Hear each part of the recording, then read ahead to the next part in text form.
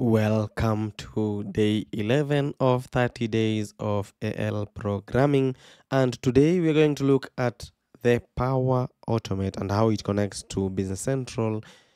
Remember, the Power Automate is a low code or no code tool that enables us to automate business workflows in the context of Business Central.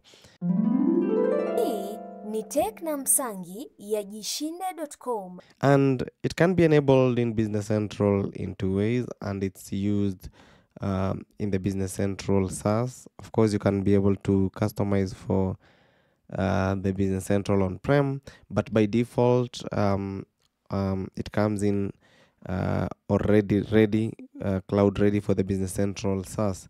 So there are two ways to enable the Power Automate in Business Central.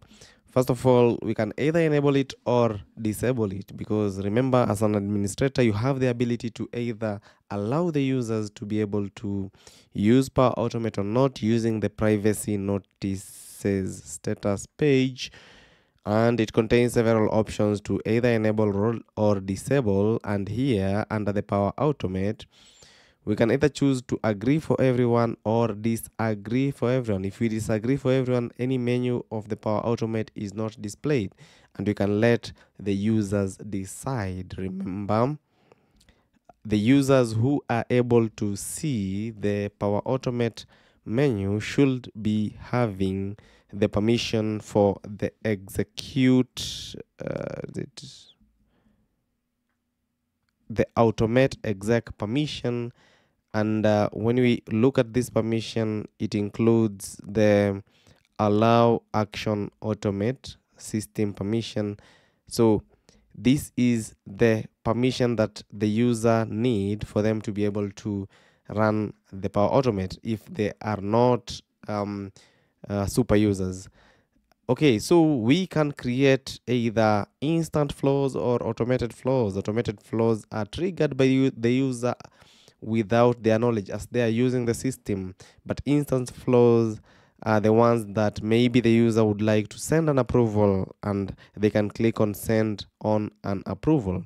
Okay, so most card pages and list pages by default have their Power Automate buttons, and mostly it's found here in the more options, and you can be able to click on Power Automate, either create a flow or manage existing flows as well. When we come to approvals, we can be able to add a flow for the approval of a customer or maybe whichever document using the templates that are already provided. And remember, we use the Business Central connector, which by default enable us to connect to different applications, including the Office 365 and the Outlook, to be able to make sure that an email is sent, to make sure that data is connected. Remember, a connector is the one that is in between two applications to make sure that the two applications can be able to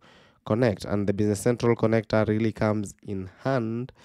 And to create a custom, at least you need the premium Power Automate flows. And when you look at this request an approval for the customer fast response, we can look at whatever is allowed in terms of the responses. So we can choose whichever environment that we want, the company and the recipient for the email address, so that in the event an approval is sent, they can be able to receive email addresses and all that. So remember, we are in the day and age where repetitive tasks shouldn't be done by users. We need to really think more of what kind of tasks does the user do periodically. Maybe every month they send statements to customers, every month they do a posting routine, maybe a badge posting to post a little bit of maybe some invoices for the years, for the month that have been accumulated, or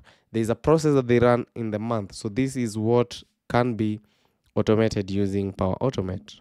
So that is for this video. I will see you in day 12 of 30 days of AL programming. See you there. If you enjoyed this video, make sure to like, subscribe and ring the notification bell so that you don't miss the next one.